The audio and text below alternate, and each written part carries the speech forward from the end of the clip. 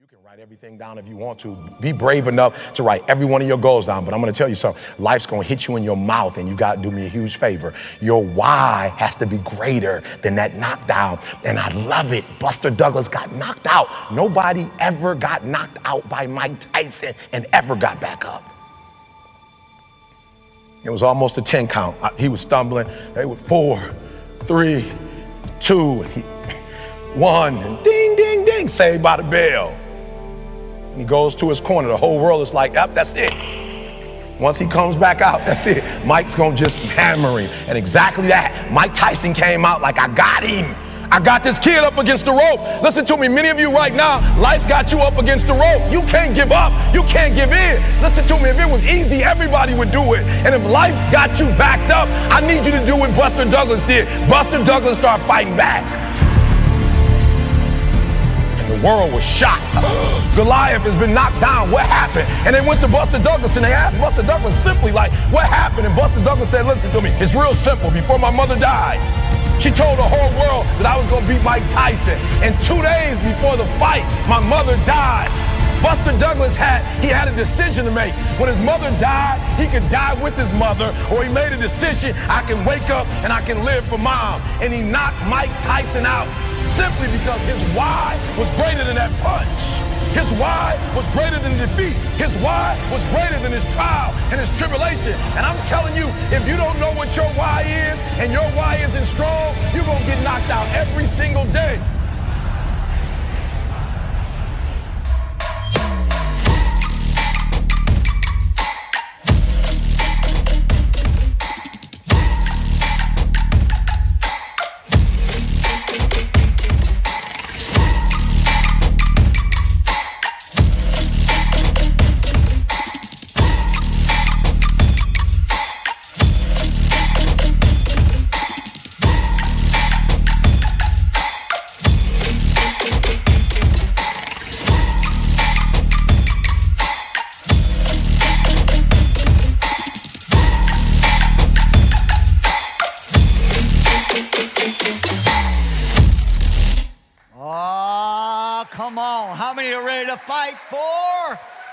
Versus with your family. My. I don't know about you, but have you ever felt like you were on the ropes? You ever felt like you took some punches? Didn't know if you were going to make it back? You ever felt like your relationship got hit in the mouth? I know you can't say amen because you're married to a person that you're sitting next to. Or engaged, or hoping to go out on a date. You're like, man, if I say amen, they may have questions at lunch I don't want to answer. This could get uncomfortable quick. Well, if you have your Bibles, go to the book of Psalm, chapter 128. It's our touchstone passage for this series. I want to encourage you to memorize. It's only 6 verses. And so, encourage you to memorize these 6 verses. But this morning, I'm going to talk to you about how to get up and how to find yourself when you're against the ropes to get back into the middle of the ring. Because if you live life long enough, you're going to find yourself backed up against the ropes, backed up against a wall, backed into a corner. You're going to find yourself in situations in your marriage, in your family, in your life, it wasn't what you thought it was going to be. Because though marriage was created in heaven, so was thunder and lightning.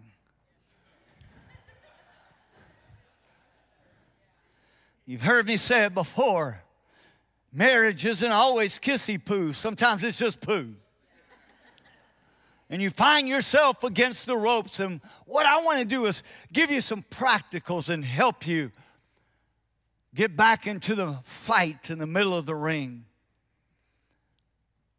And cause your relationship, your marriage to be everything God wanted it to be. And you may be here this morning. You're like, Pastor Don, I'm not married.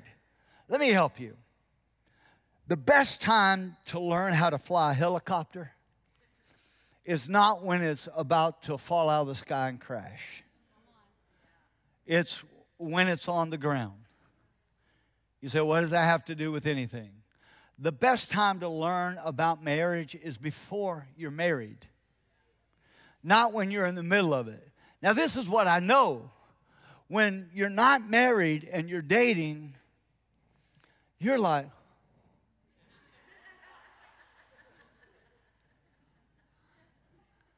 but when you get married, you're like, and you didn't listen because you had stars in your eyes. So I want you to not get the stars in your eyes, because I want to give you some practicals today that I hope truly, truly help you. All right?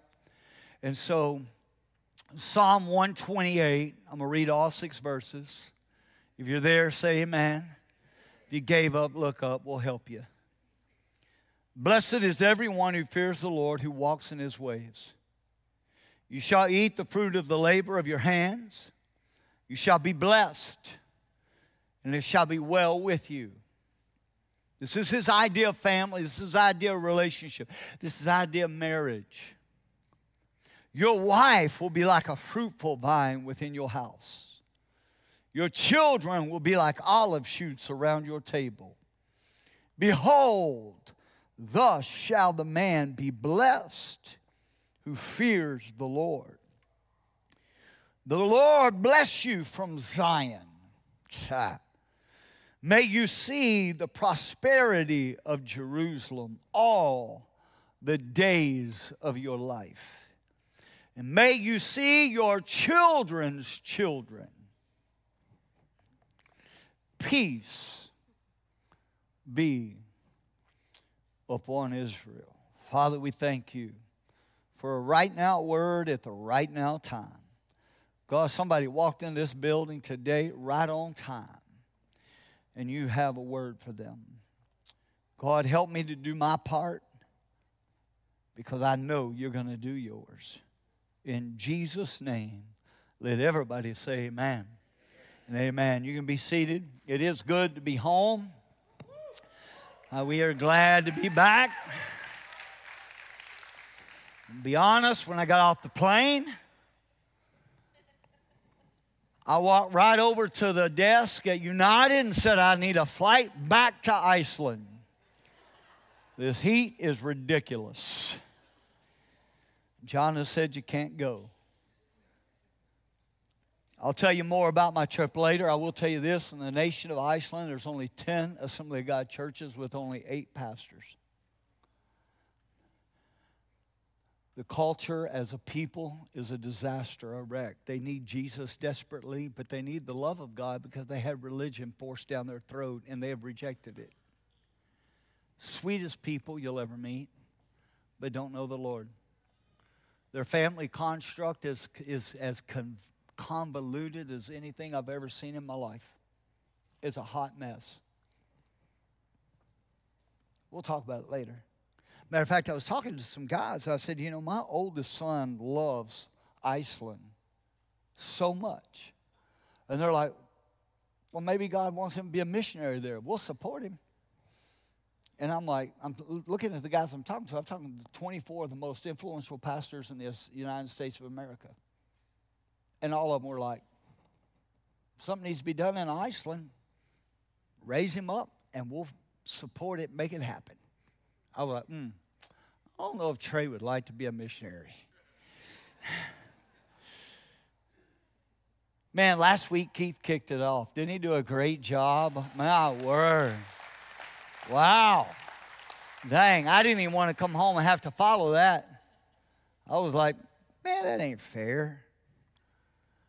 When I think about the fear of the Lord, the whole 128 of Psalms, the first verse, talks about the fear of the Lord. When you have a biblical worldview and realize God is the one who created all of this. I've been amazed. I've been just, addicted to the images that are coming back from the James Webb telescope. They launched it Christmas Day of 2021. And the James Webb Telescope, they sent it out in space. They sent it 1 million miles out. And then it unfolded, and it's the size of 2 football fields. It is so powerful that it is sending us infrared images 14 billion light years away, and it's sending it back to Houston, Texas at NASA. And we're getting these images of universes, of supernovas, of galaxies. That's a galaxy. And here's what it's doing to the astrophysicists and to the scientists. And I got to be real honest with you. There's a part of me that is just loving this. I'm a little sadistic. Y'all pray for me. But if the Big Bang Theory is correct, then when it went boom, light, energy, dark matter, mass, infrared should diminish the further it gets away from the center boom. But from 14 billion light years away, it's getting brighter. It's not diminishing. And the scientists are coming back and saying, our theory is wrong. But if you have a biblical worldview, when God says, let there be light, it doesn't diminish until he says, light, stop. Instead, it goes forth and continues to get brighter and brighter and brighter. No wonder David would write in the Psalms that he was fearfully and wonderfully made. Neil deGrasse Tyson, an astrophysicist, which I really like the guy. He's an atheist. He doesn't believe in God, which the Bible would call him a fool. You can be a smart fool. I've met some. He says the probability of you and I, the human race, existing is 10 to the 29th power. But then he goes down and he says it's 1 in 10 to the 29th power. That's the number right there. It's a comedian.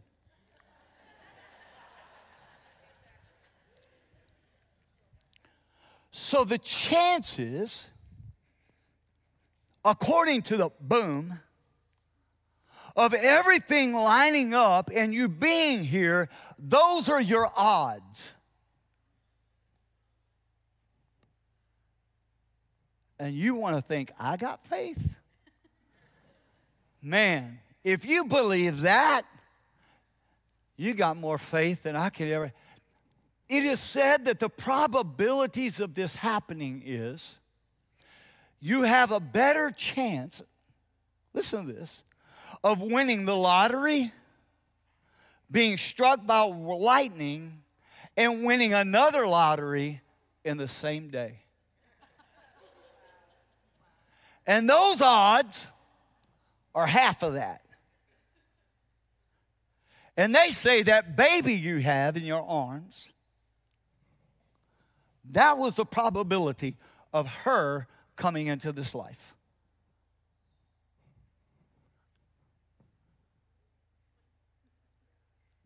But David said, no, I was fearfully and I was wonderfully made. I was fashioned together in my mother's womb. I wasn't playing the odds. I was designed on purpose, for purpose. You say, Pastor John, what does that have to do with family fight? I want you to view family, I want you to view marriage from a biblical perspective, not from a popular, psychological, physiological, sociological perspective. marriage will work if we do it God's way. If we don't, you're playing the odds. I'd rather choose God's way. If I'm going to do life, let's talk about picking someone you're going to do life with. I want to do life with someone who sees God as I do. When I got ready to date Jonna, and I just I made it a matter of prayer. I mean, she was gorgeous, she was fine, but can I be honest with you? Beauty is skin deep, ugly is to the bone. And God don't like ugly. And so I wanted someone who viewed God the way I viewed God. I didn't do no missionary dating. I went him to Jesus. He's just so... I wanted to do life with someone who understood the kingdom of God the way I understood the kingdom of God, that in the kingdom of God, we have purpose, we have meaning, we have significance. We're just not bumping through life as a matter of blob. Someone who feared God and desired to walk in the ways of God. See, what I believe is most of life's problems can be traced directly back to the breakdown of the family and the destruction of the family. I was playing golf at a golf course called Castle. It's one of the multiple golf courses there at St. Andrews. And my caddy, he's 28 years old, and we're having a conversation. And he found out, he asked me, he said, "Do you have a family?" I said, "Man, yeah, I'm married and have 2 great boys, and I've got 2 incredible granddaughters, and I'm going to be home on Friday and have a grandson." You knew the service wasn't going to get by without me mentioning the very picture of perfection, which is Callan Gray Gibson. Somebody came into my office, I think it was poor Leslie, and she said, "He's just perfect." I said, "Well, what'd you expect?" Anyway, and so I started telling him, and so this young man, 28 years old, he said, "Can I ask you a question?" And he doesn't know I'm a pastor yet. We're going to get to that part. And he said, why is there such a deterioration of the family? I said, "What do you mean?" He said, "Well, marriage in Europe is archaic. People aren't getting married like they used to. The family is falling apart. Why?" I said, "You really want to know the answer?" And he said, "Yeah." So we had a great conversation for about 8 holes. We get to hole number 9. He said, "Can I ask you another question?" I said, "Sure." He said, there's something different about you and the 3 guys you're playing with." I said, "What do you mean?" He said, "I caddy on this course every day, and I hear more foul language from people who hitting shots. And y'all hadn't cussed once. And y'all have hit some shots that were curse-worthy. And I wish I had a Scottish accent because it's awesome in Scottish." And I said, "Man, when it comes down to it, all 4 of us just love Jesus. And when you really love Jesus, you try not to let that kind of language come out of your mouth. You want to speak things that are wholesome and good." He said, "Oh, y'all are religious." I said, "Oh, no, not at all." I said, "We love Jesus." There's major difference. So for the next 9 holes, we had a conversation about faith. We got to number 18. I just told her, I said, "Man, I wish you had my faith." I said, "If you had my faith, you wouldn't give up on family. If you had my faith, you wouldn't give up on marriage. If you had my faith, you wouldn't give up on God." I said, "Matter of fact, buddy, if you had my faith, you you wouldn't give up on yourself. He said, well, how do I have your faith? I said, well, it's really interesting. It's free. I said, religion makes you pay for faith, but God gives you faith. I said, so all you have to do is ask. And he did what Americans do. He said, it cannot be that easy. I said, oh, it is. So we're walking up hole 18, which I proceeded to triple bogey. But that's okay. I was talking to him about faith. But I found it interesting that people around the world are asking all kinds of questions. They're asking the right questions. And the church better have an answer. Because the world doesn't need religion. The world needs Jesus. The world doesn't need dogma. The world needs faith. But it needs somebody that's living it to model it so that they're inquisitive about it. I'll tell you another thing that was interesting, and this is free. I'm not going to get into this today because I'm going to share a lot about my trip in the days ahead because I learned so much. It was just amazing. But everywhere I went, it didn't matter if it was Iceland, Svalbard, Norway, Finland, Scotland. When they found out we were from the U.S., every last one of them would say, what is wrong with y'all? No kidding. They asked, what has happened to the United States of America? What's going on with y'all? Which I had great conversations about that too. And brought them faith, not politics, faith. See, I think we all view marriage from a fallen paradigm instead of a kingdom paradigm. If I'm going to be honest with you, we build marriages from a Genesis 3 perspective instead of a Genesis 2 perspective. You got no idea. He's like, Dad, I like music.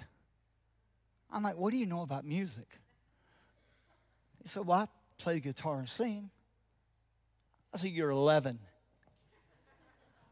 He grabs my Takamine guitar, $2,500 guitar, starts playing it, singing a song he wrote that's better and plays it better at 11 than I had ever played it, and I had been leading worship with it for 3 years. And I realized that day, okay, his bent is not athletics. His bent is creativity. And I said, son, if you'll just finish the season and finish what you started.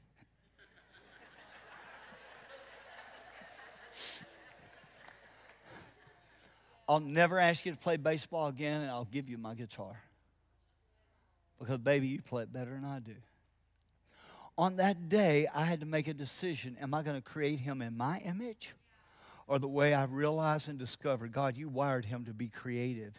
You wired him to be intuitive. You wired him to see things I would never see. Thus, the reason you got the video this morning that I ain't getting that. How are you raising your children? In your image or in the way that God has bent them? Yeah, and let me help you. Your kid don't know they're bent. You're to discover it. That kid knows to be a wild vine going everywhere. You've got to discover what that bent is. That's free. I'm sorry. I want to deal with marriage today. Marriage, family. What an interesting word, family. When does family begin? When does the conception of family begin? Family. Family begins when a man and a woman come to the altar and they say, I do. What do we typically get? When y'all got married, everybody want to know, when you going to start family? When you going to start family? When you going to have a baby? Y'all get married. When you going to have a baby? When y'all going to start a family? How many times Are you sick of it, Rachel? When y'all going to have a baby? All your family, anytime you get around. When y'all going to start a family? When you going to start a family? When you going to say, you need to see the look. I said, we already did. See, because here's the problem. Family begins when a man and a woman come to the altar under the hand of God and they say, I do. Family does not begin when children are born. Here's the reason why. If family began at the altar, then family revolves around the altar. If family only begins when children are born, family then begins and revolves around the children. And God never created you to revolve around the children. He created you to revolve around Him and His purpose. Look at your neighbor and say, that was good. Look back at him and say, I don't like it, but it was good. Our key scripture uses this idea that marriage is like a vine. In other words, he's letting us know, he's using an analogy. But how is the marriage like a vine? Or how is marriage like a vineyard? And today I want to give you 4 words. And if you'll implement these 4 words, it'll cause your relationship to begin to get up off the ropes, get back in the middle of the ring for the fight and the ride of your life. These 4 words are to cultivate, to cling, to climb, and cluster. Cultivate, cling, climb, cluster. The word cultivate means to promote growth with labor, skill, and attention. In other words, you cannot force fruit. You just can't do it. You have to create the right environment and circumstances for fruit to be produced. When you consider the analogy of the vine or the vineyard, it takes 3 years for a vine to be cultivated before it ever produced grapes.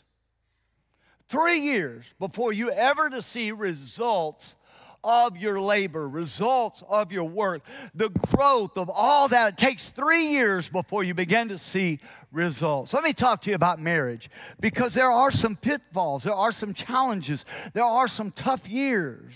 Year 1 is tough. For some, it's harder than others. Year 1, you're trying to work out all the selfishness. And you are selfish. I'm selfish. Year 3 is tough.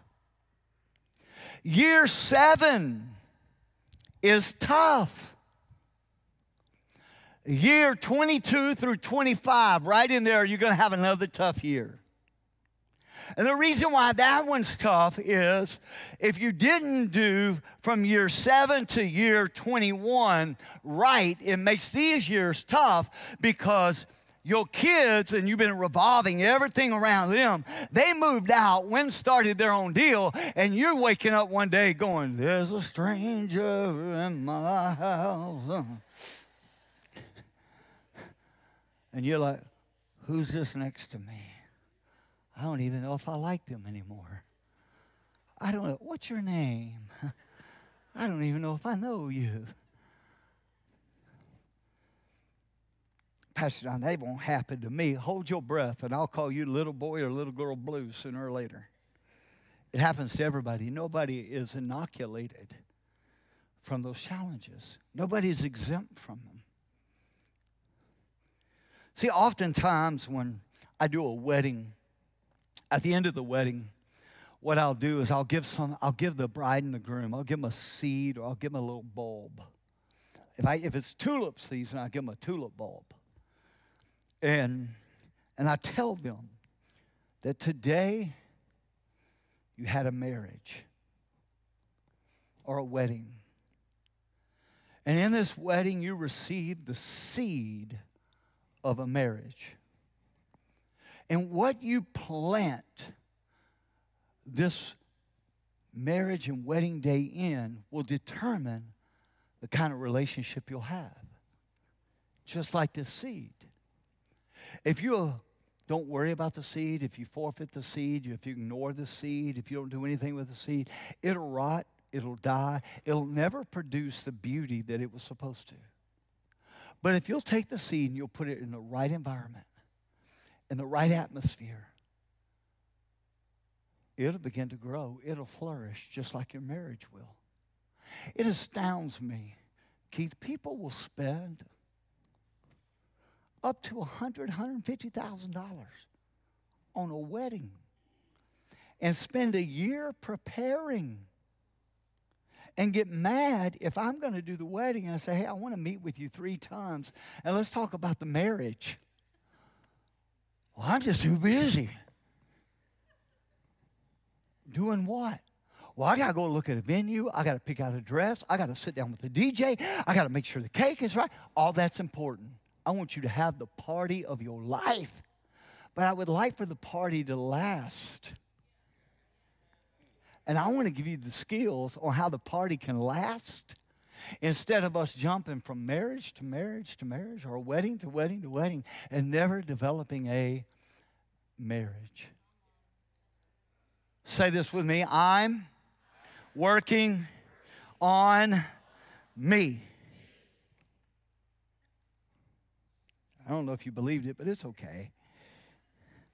See, I can't think of the word cultivate without thinking of the word culture.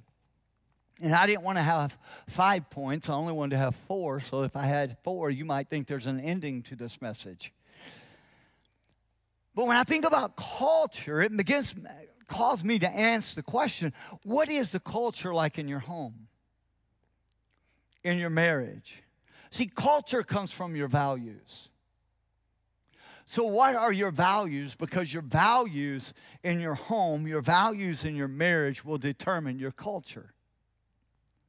I've had women come to me and tell me that I asked them, what's the culture like in your marriage? Oh, we have an honest, open conversation, communication in our relationship. It's just awesome. And I look at him and say, is that true? And he's like, yeah.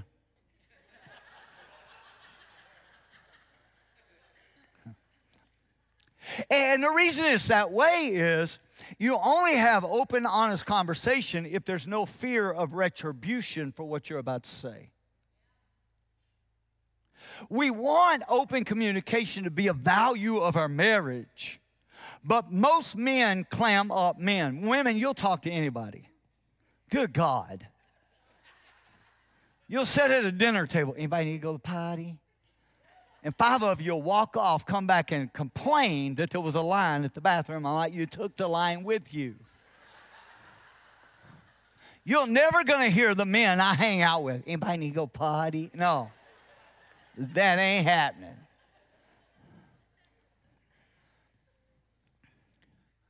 You only have an open, honest communication if the man can open his heart, share his heart without fear of retribution. I say this every year. 1 year, people are going to hear it. Men will open their hearts only about 2 times in a lifetime of a relationship. Twice. And when they do it, you better understand, I was just given solid gold. And guard it. Protect it. Don't try to understand it. Don't try to dismiss it. Ladies, has your husband ever said, when you asked him, what are you thinking about? And he said, nothing. I know you don't think that's possible. It really is. We can think about nothing. And you're like, that can't be true. It is. What are the values? Because your values is what creates the culture of your relationship, because you are cultivating a culture in your marriage and in your relationship. Let me share some values with you. They're found in Galatians chapter 5. I pulled these out of the Passion Translation. I'm not the biggest fan of this translation, but I do like this passage for it. But the fruit produced by the Holy Spirit within you is divine love in all its varied expressions. Joy that overflows, peace that subdues, patience that endures, kindness in action, a life full of virtue, faith that prevails, gentleness of heart, and strength of spirit. Never set the law above these qualities, for they are meant to be limitless. Man, those would be some good values to begin to cultivate in our marriages, in our families, in our relationships. Number 2, cling. Vines cling so that they can grow. By clinging, it gives the vine staying power. It gives it something to grow on. In relationship, by clinging, it becomes till death do we part. Marriage should have a never say die spirit about it. Genesis says, for this purpose, a man shall cling to his wife. It doesn't say anything about the woman, because men have got to lead the way. And this is Genesis 2. This is not Genesis 3. That the man has got to lead the way in the clinging, because men want to cling to everything else. I love how you're shouting. You said, but Pastor Don, how do you do that? To find the how, you got to get back to Psalm 127. Verse 1, unless the Lord builds a house, those who labor, or those who build it, labor in vain. Unless the Lord watches over the city, the watchman stays awake in vain. We need God's power, not willpower, to cling. And this begins on a reliance upon the Holy Spirit to help build our homes. When I was gone, when I was on my trip, I read 6 books, because I read. But I also reread the book of Romans, because I felt like the Holy Spirit whispered to me and said, I want you to read Romans again. I said, God, Romans? You have to understand something about Romans. I have taught Romans word by word, line upon line, precept upon precept, 3 different occasions. It takes me 1.5 years to teach the book of Romans. And then in doing that, I skip chapters 9, 10, 11 because it pertains to the Jews. It still takes 1.5 years. I got Romans on lock. That's why I love people like, I read the Bible. Oh my God, I've read Romans. Read Romans. So I'm reading it. I get to the 7th chapter, the familiar chapter to everybody who fails, falls, and tries to get back up. Begins somewhere 7, verse 14, 15, somewhere in there. It begins to say this. The things I don't want to do, I find myself doing.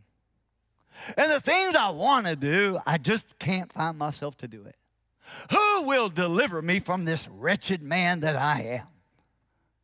And then we get into chapter 8,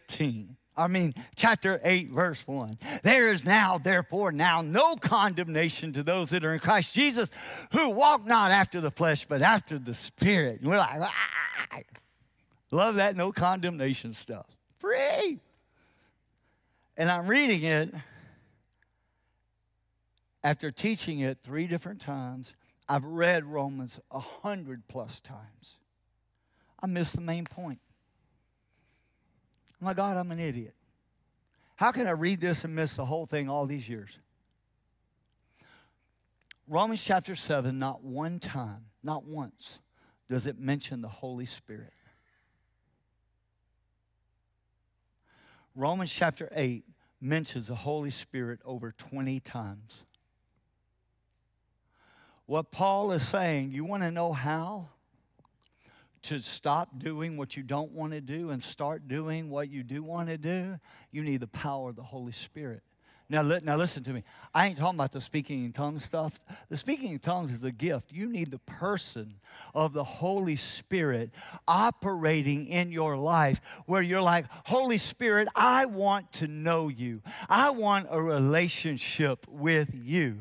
I've always thought when I think about the Holy Spirit, and we talk about being filled with the Holy Spirit, I've always used the analogy of like a bottle.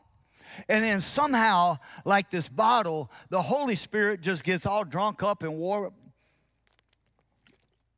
The Holy Spirit just gets leaked out through my day. I'm just losing the Holy Ghost. I need a fresh filling of the Holy Spirit, Lord. This carpet's been wetter than that. Don't get nervous. We've baptized 1,000 people over here, literally. And I'm like, I'm leaking. I need more of the Holy Spirit. Oh, God! I'm reading Romans 8. The Holy Spirit speaks to me and says, stop viewing me in a bottle leaking out. He said, I can't be put in a bottle. I said, then what is my proper visual? I got to have a picture. He said, oh, that's easy. I'm wind, and you have to put up the sails. And when you put up the sails, they get filled with the wind, and they propel you in the direction that the sails are set. We got folks that speak in tongues but aren't filled with the Spirit. And I can tell because the way our sails are set. That is good. Thank you. And we're struggling in our relationship. We're struggling in our marriages. We're struggling with our families. And we're like, God, I need to do this. I need to do it. No. You just need to say, Holy Spirit, you got to help me. Pastor John, how often do I do that? Every day. When you get up in the morning, Holy Spirit, I need your help today. Holy Spirit, I need your help in my marriage. I need your help in my life. First time I ever saw that. Isn't that crazy? Read and study all those years and miss it. But we need the Holy Spirit in our life. Psalm 128 says, the Lord will bless you out of Zion. See, when we begin to see marriage from God's perspective, not from this world's point of view, we begin to see that, man, marriage can be so much different than what I thought it could be. Harvard University did a study under the name Human Flourishing. This is Harvard. This isn't a Christian school. This isn't a Bible college. This is Harvard University under the study entitled Human Flourishing. And the study revealed this. Divorce rates go down by 35 to 50% if those couples, listen, are actively involved in a local church. The study gave many dismissive reasons why they think these results have surfaced. But they did have to admit, in quotes, when people see themselves as the church, not just being religious, they find these kind of results in their relationships. In other words, you can't just come to church and hope to have a good marriage. You have to become the church if you're going to have a relationship like God wants, because God doesn't dwell in this building. He dwells in us. See, we have to cultivate our marriage. Then we have to clean. Why? So that we can climb. I love this vine behind us. I was in England 5 years ago, and I went to Surrey, England here just for the purpose of seeing this vine, because I'm weird. This is the largest grapevine in the world as well as the oldest. It's over 2,000 years old. The trunk of this vine is 13 feet around. It has branches that run over 100 feet. And if you talk to the curators, they say the only reason it can do that is because we've given it something sturdy and stable to run on. If you want to be strong, you better have something to run on. If you want to have a strong marriage, you better have something to run on. Something to grow, some way to climb. Notice the picture. The vine is this large and healthy because it has something to climb on. Marriage is one of God's tools to help you and I grow personally and help us climb together. You and your spouse are to be climbing companions, growing individually, growing together. And at the end of this message, I'm going to give you some very easy practicals that will help you begin to do that. A grapevine that doesn't have something to grow on, the grapevine still grows. And I can take you to some places where you can see them, but they're just kind of like a mush plant. And the grapes that are there are few and far between, and they're not full of grapes. They're not flourishing. Look at all the fat, juicy grapes that are on this thing. Good Lord. Isn't that crazy? Why? Because it had something to grow on. And it's not just a blob. My prayer is that our relationships, our marriages are more than blobs, but we got something that we're running on. We're about purpose. We're not just about ourselves. Most noted and abused passage of Scripture in all the Bible when it comes to marriage and relationships is Ephesians 5. And Paul really isn't even talking about marriage. He's using marriage as an analogy about the way God, about Jesus, and how he thinks about the church.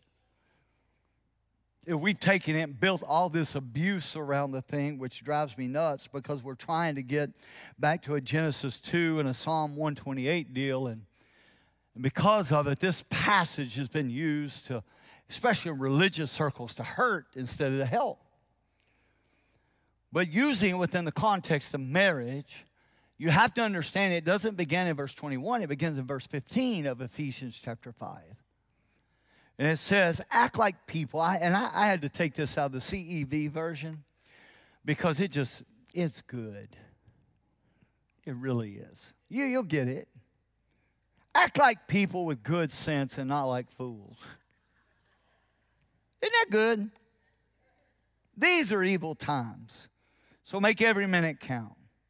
Don't be stupid. I mean, I think I might have wrote this. This is the redneck translation, praise God. Instead, find out what the Lord wants you to do.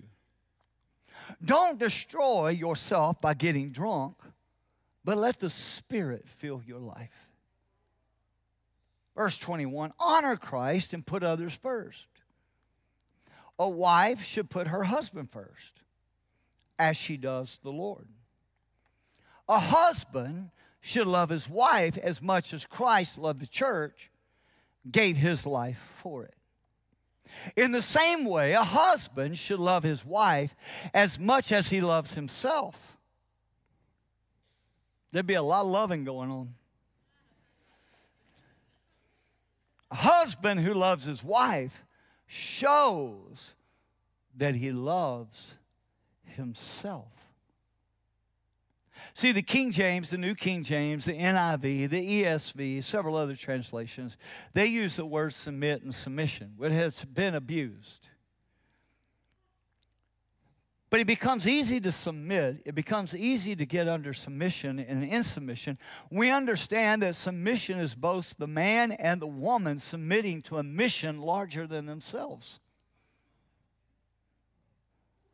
But whenever submission is authoritative and it only serves one person or individual, nobody wants to do that. That's abusive.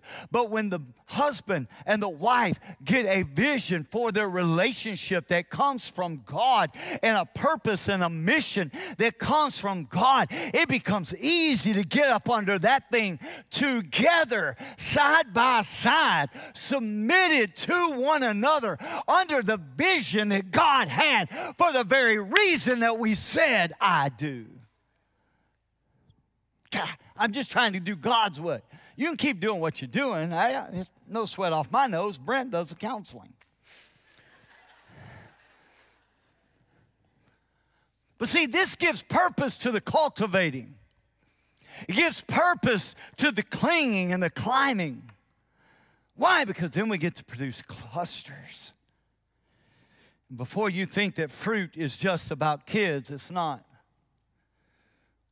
When he says, I want you to multiply and be fruitful and multiply, he's not talking about us just running around having a bunch of kids. He's talking about us having influence. He's talking about us being image bearers and taking the image of God and the image of Christ everywhere we go. Whether you're single, whether you're married, whether you have kids or you don't have kids, you should be a living, moving, breathing, walking upper room everywhere you go. Interesting, though, even this vine is pretty interesting. It only bears fruit 100 to 150 days out of the year, and that is only if all the conditions and the climate is correct. You said, Pastor Don, why do you tell us that? Because your marriage isn't always going to be producing grapes. Sometimes it's growing. Sometimes your marriage is going through a pruning season. When I was studying for this and I began to look at it, I began to understand and learn that these vines, whenever you look at a vineyard, the vineyard is separated in blocks and in seasons. Seasons when it's harvested and blocks when it's been planted. And so a vine dresser looks out across his vineyard and he knows that everything here is based on seasons and blocks, and it's different according to seasons and blocks. Your marriage has seasons and it has blocks. It has seasons when you're blessed and everything's going well, and it has it's just not. Your marriage is in a pruning season, and God's using your wife to prune you. And God's using your husband to prune you. They went all my laughter out the window. You know, in church circles, Christian circles, man, we talk about the waves of God, especially in a Pentecostal charismatic church. And I love that. Don't get me wrong, I'm all about it, man. You got the waves of his glory, waves of his presence, waves of his spirit, waves of, wow, did you feel the waves of God? But when I'm in Scotland, well, actually when anywhere I'm over in Europe, that part of the world, what fascinates me is tides. The tides are so extreme that when they go out, you can have anywhere from 100 yards to 300 yards of dry ground. And when the tide shifts and comes back in, what was once dry is now wet and deep underwater. In Liverpool, England, there are these 9-foot soldiers that are underwater everywhere out there. They're 9 foot tall. And they're just sitting in the water. And then when the tide is in, you can't see them. But when the tide is out, there's an army standing everywhere of these statuaries of soldiers. You can Google it. I know you will. See, that can't be true. Go ahead. It's fine. And as I was thinking, I'm hanging around St. Andrews, and I'm like, man. Matter of fact, I'm at King's Barn. I'm walking, I'm like, phew. I tell the caddy, I'm like, it stinks.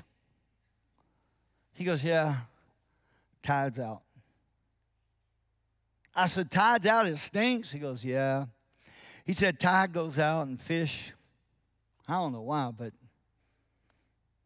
they get left on dry ground. They die. Look at all the birds out there eating them. I'm like, y'all get this every day? He goes, no, we get this twice a day. I'm like, oh, my word. He said, but tide will come in and wash it all away, so it'll be okay. And so we're walking, and he's wanting to talk about golf. I'm building a sermon. I'm like, nobody ever talks about the tide of relationship.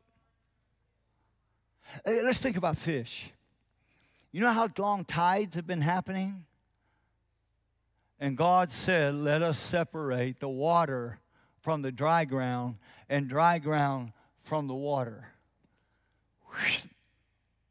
From that point forward, tides started working. Fish are to know. Tide's going out. Let's go for a swim. But they get caught on dry ground. Tide of your relationship will come in. It will go out.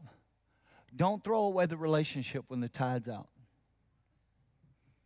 Well, it's dry. Our conversation, a tide will change. It'll come back. It'll flourish again. Let me give you some practical helps. Be okay? At least I want to give you some practical helps. Hopefully it will. The other thing you have to know about the cluster of grapes is, and I learned this, you only make grapes, one, to sell grapes or to create wine. Wine in the Word of God always speaks of anointing, but it's a whole series. It's not a message, it's a series, and I don't have time to get into it. But here's the thing I learned in studying for the message. To make a bottle of wine, which I don't drink wine, I've never drank wine, but to make a bottle of wine, it takes 1,402 grapes to make one bottle of wine. Who counted all of that to make one bottle of wine? I don't know. But the wine cannot be made unless the grape is crushed. So sometimes what you have created in your life has got to be crushed because you don't know what its desired outcome really was supposed to be. So all the pain you've been through, all the hurt you've been through, all the tragedy your relationship has been through, all the heartache you've walked through, and you wonder, God, how have I survived? It's because He was making a wine.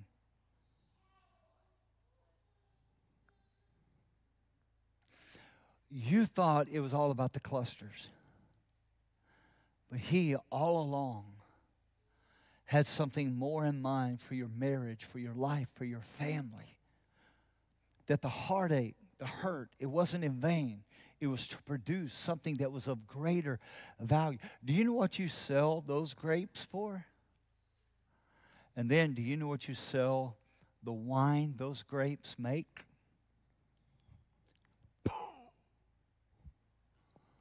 Homework, Google it. Dang, that's another reason I can't drink. I can't afford that.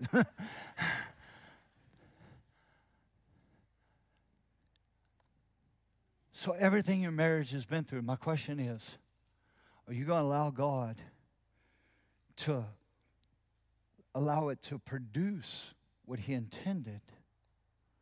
Or are we just going to be upset? We're going to be angry. We're going to be bitter because I had to go through the crushing of what I cultivated, what I grew. Let me give some practical helps. Is this okay? Is this all right? I just want to help you. It'd be easy for me to come in here and inspire you, preach like I've lost my ever-loving mind, and talk about sheep. Oh, I got a message on sheep. It's coming. I learned something. But, yeah, I want to help you. One of the biggest illusions of our time is that love is self-sustaining. Love is not self-sustaining. You've got to sustain it. You got to begin to put into it. You got to pour into it. Every year we make resolutions. We create personal growth plans. We set goals. I mean, anybody here ever had a New Year's resolution? Anybody ever made a personal growth plan? My God, what's wrong with you people? Lord, I have failed. But have you ever done that with your marriage? Have you ever done that in your relationship? That, you know what, this year, as a marriage, as a couple, we're going to create a personal growth plan. We're going to set some goals together as a couple. We're going to be intentional about some resolutions. Maybe some new habits that we do together. John and I do this on our anniversary. Sounds painful, doesn't it? I heard the air just leave the building. But you create a personal growth plan for your marriage. You set goals for your relationship. You establish and view your habits. So here's what you do. Here's a rough plan. Take out a big cheap tablet and crayon. Here we go. Every 6 months or so, take a mini vacation. When I say a mini vacation, 2 to 3 days, just you. Leave the kids at home. Pastor Don, I don't have a sitter. Find one. Take them to an in-law. You don't want them to be 18, 19 years old, move out, and you don't even know the person you've been living with. But just you as a couple. If you can't do it every 6 months, do it at least once a year. Just you as a couple. Bounce. Every 6 months, review your spending and saving habits. Everybody just winced again. Because here's the reason why. The number 2 cause of divorce in America is finances. Number 2 cause. Every 6 months, check in with each other on your social media views, watches, look-ats, habits. Number 1 cause of divorce in America, social media. Every 6 months, compare perspectives, dreams, hopes, and fears. Ask the question, what are you dreaming about? What are your hopes? What do you fear? It changes the older you get. When you're a man and you're 25 years old, you don't fear jack squat. Nothing. You're impervious. When you're a man and you're 55 years old, it's amazing the fears that have creeped in over the last few years. Your fears change. Your dreams change. Your hopes change. But does your spouse know that? I know this ain't spiritual. I should just... Every 6 months or so, agree to try something new. Try something new. Our Iceland trip was Jonna's expression to, hey, let's try something new. Let's go on an adventure. Let's hike. Let's go see waterfalls. Waterfalls. Waterfalls. Waterfall. After a while, I'm like, don't go chasing waterfalls. I get it now. I never understood the song. Now I did. I'm like, babe, what are we doing today? Well, we're going to go see a waterfall. Well, didn't we see one yesterday? This one's different. Okay. And for her, you can't see a waterfall at the bottom of the mountain. You get a better view if you hike that rascal. Why? We're going where? It's an adventure. Remember, we're trying something new. Whew. I average walking 8 miles a day on this vacation. I need a vacation from my vacation.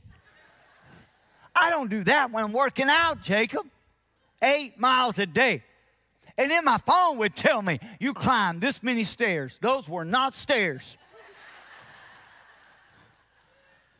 And then after chasing waterfalls and puffins. Oh, they are awesome. Great sermon in puffins. And all these things. John is like, you want to go see a volcano? I'm like, no. We'll save that for the next time we're going to try something new. I can see it 50 miles away. And you could.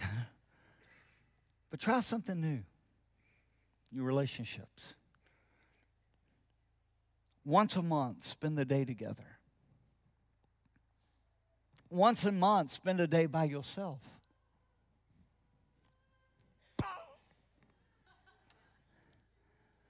Once a month, give each other a gift. It doesn't have to be expensive. It doesn't even have to be tangible. Once a month, visit with friends. I watch young adults, y'all make me nervous because you build all these play days for your kids. I hope you're building relationships with these people, because one day there's going to be no kids to have play days, and are you still going to have relationships with your kids? Parents.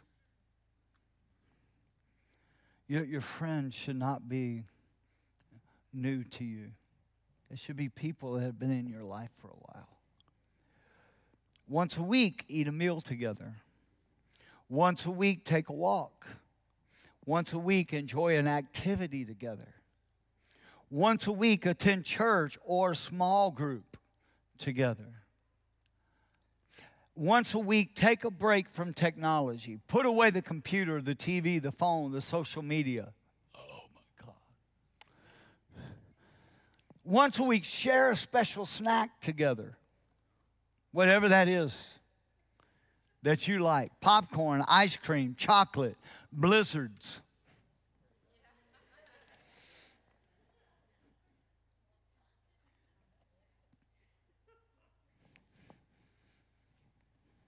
I promise you, if you'll cultivate, clean, and climb, you'll produce clusters of a fruitful relationship. Your marriage and relationship will find itself in the middle of the ring instead of against the ropes. It really will. I wish I could throw enough oil on you to fix your relationships. I wish I could baptize you enough times that you finally come out holy and your marriage be fixed. But there ain't enough oil in Saudi Arabia, and there's not enough water in the Pacific Ocean. You're going to have to get to work. And you're going to have to say, God, I need your help. I can't do it without you.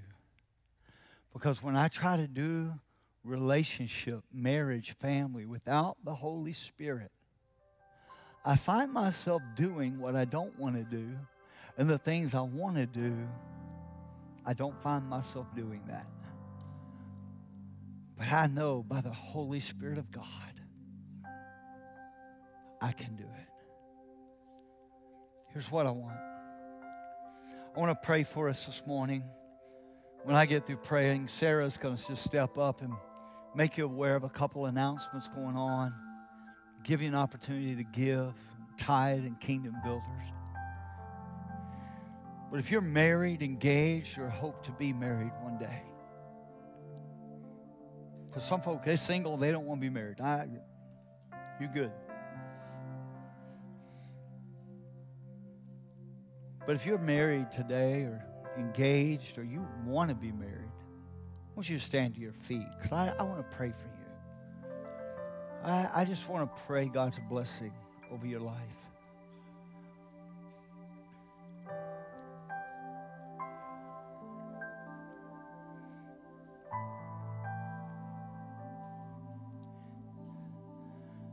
Yesterday, I'm in the hospital, and